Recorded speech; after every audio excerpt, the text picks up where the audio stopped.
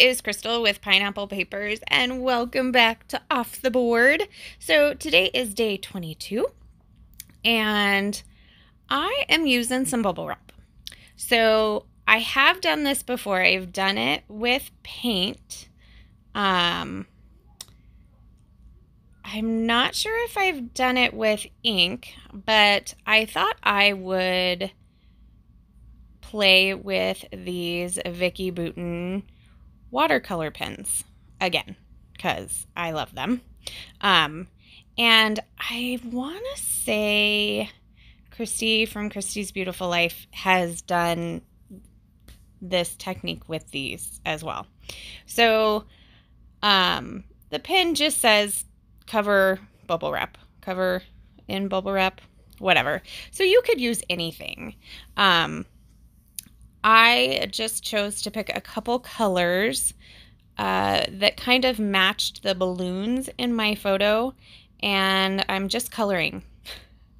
Right now I'm trying to figure out, I do want the whole band to go across my paper, so I do need two little pieces of this bubble wrap. This bubble wrap actually is what my Bramble Fox goodies came in, so they were perfect. They were like just the right size. I thought that I had like a big, huge roll of it, and I have no idea where it went. Like, I was gonna do this video earlier this month, but I didn't have any bubble wrap, so I was just kind of waiting. So after I covered it, I just basically put my paper right on it. And then I decided that one was a little bright, so I was going to try it again. So I just wet it with water a little bit. And then, so I actually ended up making two backgrounds. I don't use this one that you're seeing right now, but I kind of did two layers of it. So now I have like a bubble wrap mixed media background ready to go for whenever I want. So that's kind of fun. I like them both, but I did want it a little more subtle. And those markers are just so vibrant. So that's why I did, I guess you would call it like a second generation. So I am using It's All Good collection from Dear Lizzie, and I pulled this ticket paper out that has pretty much the same colors as the balloons, and I'm going to use that for my background.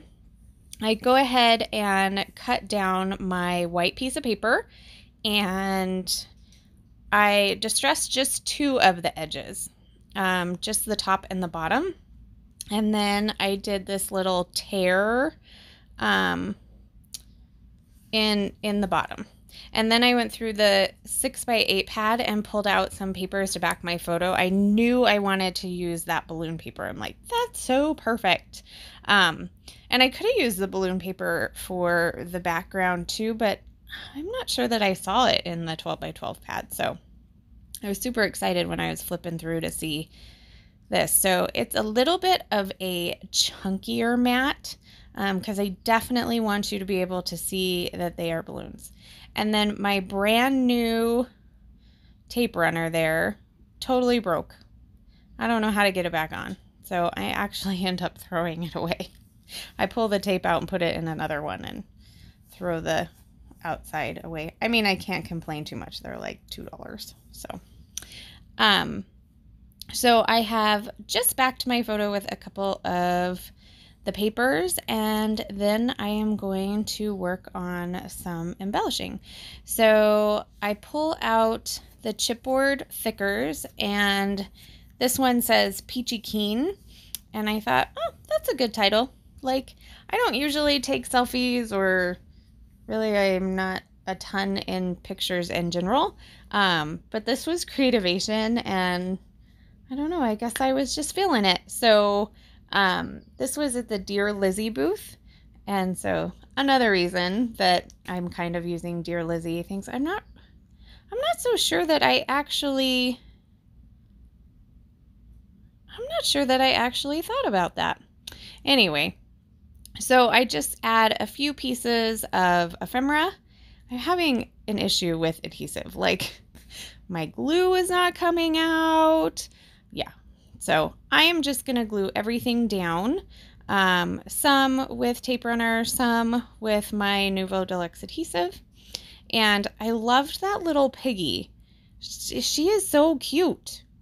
So she was puffy and she had to make it on there along with the bee. Like, it's just fun stuff. There's no rhyme or reason why any of that is on there other than it's fun and it's scrapbooking stuff, and we were at Creativation. So anything can go on a Creativation layout, I feel like.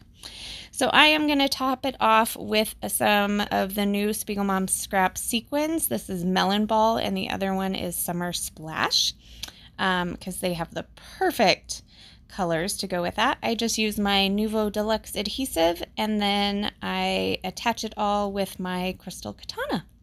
So here are a couple of close-ups. So make sure you check down below and go visit Moira, Maggie, Sandy, JQ, Lisa on Instagram, Dolly, and Kathy, and see what pins they use today. So that's going to do it. Remember to wear your crown, and I'll see you tomorrow. Bye.